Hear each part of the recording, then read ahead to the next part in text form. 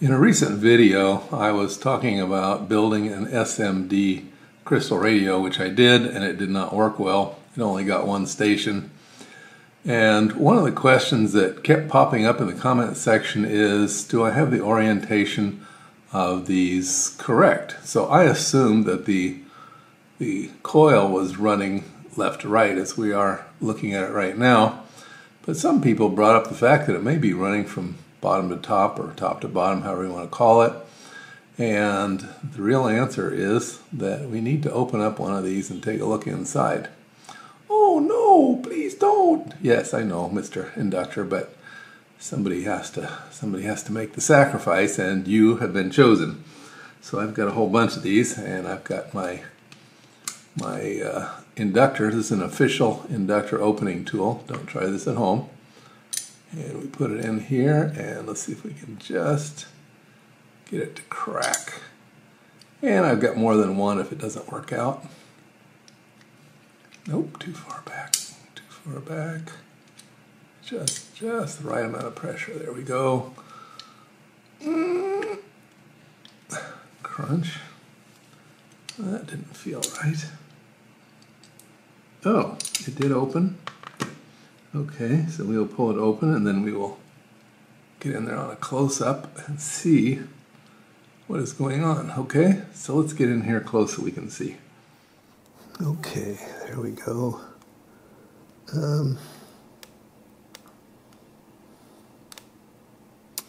Well, I did not break it open enough. I have to crush it a little bit more, but right now, my first impression is the coils are going this way, which means it's oriented vertically, which would explain a lot. So let's bring in the crushers again and let's see if we can break this without totally destroying it. And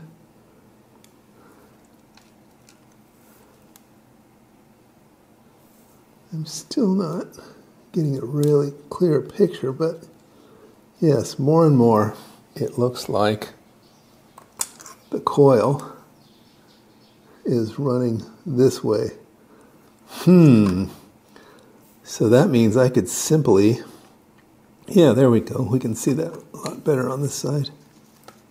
Make sure we keep it in focus.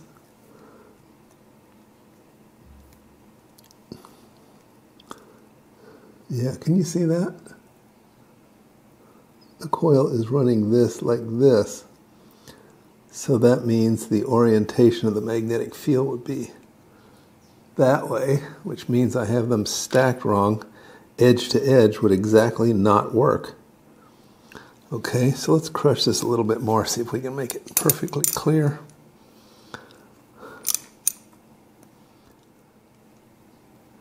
Well, that is the coil.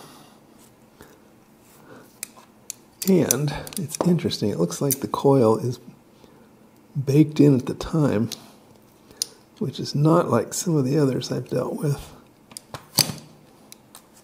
Okay, let me adjust. Okay, after a little sanding, we can definitely see the coil is running this way. So, if this is right, then we should be able to resolder the inductors in well, flat to flat, I guess you would say. And we might get a little bit better results. So let's see. There's been some questions about the Q of these. The Q being low, that's the efficiency. But we shall soon see, because it's a relatively simple experiment to resolder and test it again. So these are our inductors, and what I plan to do is to stack them one on top of the other, and I'm going to rotate them opposite for every other one. So this is the 330, notice the 220 is upside down, this 220 is right side up, and that 470 is upside down. So I will do this, I will solder that on there, solder that on there, solder that on there.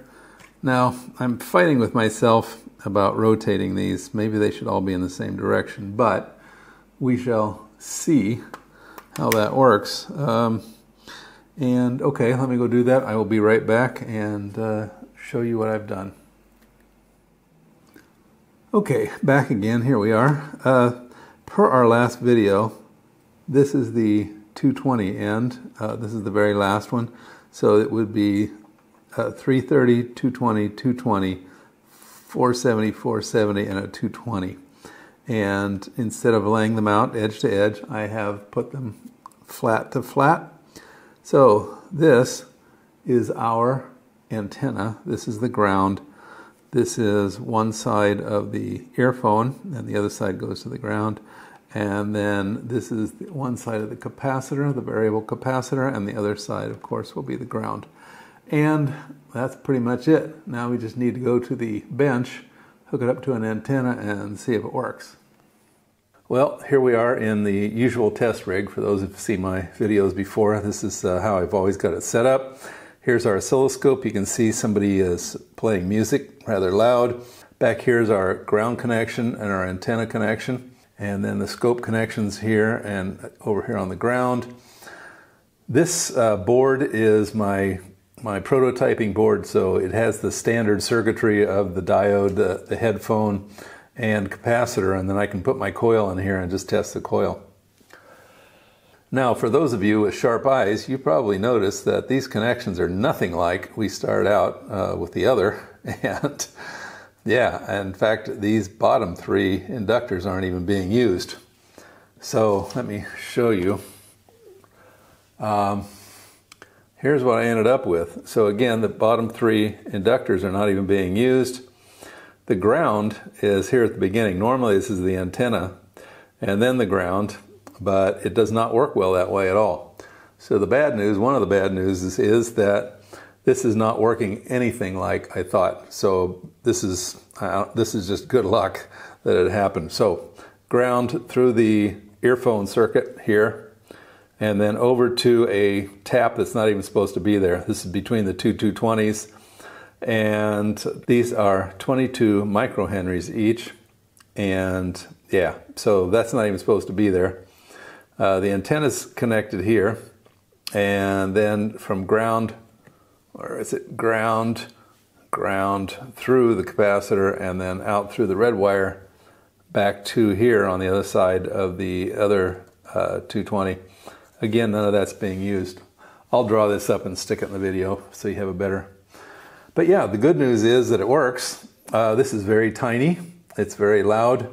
The selectivity is very good. The sensitivity is a little bit lower than the air core coil, so that surprised me because the Q on this is supposed to be low, but appears to be working well. Some future improvements. Well, I'm doing this by trial and error because none of the air core coil calculations online even come close. They're not even within 20%. So this was a total trial and error type deal. I need to come up with some kind of jig where I can swap these in and out. If I have to do trial and error, I got to have some way to do it quickly and yeah, remove these, put them in the circuit, and other than soldering and all. Also, I think super gluing them together would produce better results, tighter coupling. Okay, and the other thing is that I'm using full capacitance over here. This is two 365s. It would be better if I could get rid of one of these and use a little bit more inductance. What else? What else is interesting? Yeah, I've opened up a whole new can of worms. This is not what I anticipated. This is not working the way I thought. The ground and the antenna are swapped for one thing, and then of course, yeah, it's just not the circuit. So kind of fell into this by chance, and I don't really know what to do because I've looked online and I can't find anybody who, you know, puts these inductors together like this. So, okay, well, let's go through the channels and see what we got. So this is the one that's not too far from my house. As you can see, it's really loud. There's a guy talking.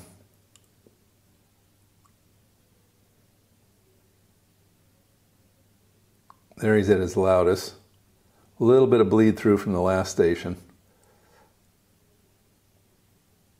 He's audible, but the bleed through is annoying.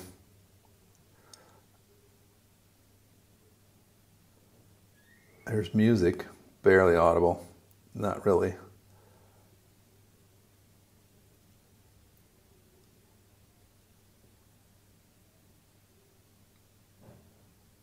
There's somebody talking. Oh, it's this station. Okay. He's not talking, he's singing.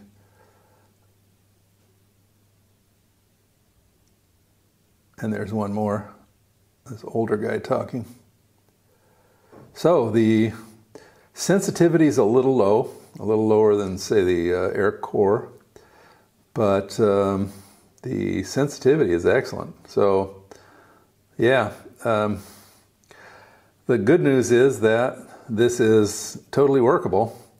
The bad news is right now I have no way of doing the calculations and coming up with a way of predicting what's going to happen. Again, I'm kind of in trial and error mode, which is not good. Okay, well that was it for this this round of our solid inductor type radio. Hope you found that useful and interesting in your crystal radio explorations.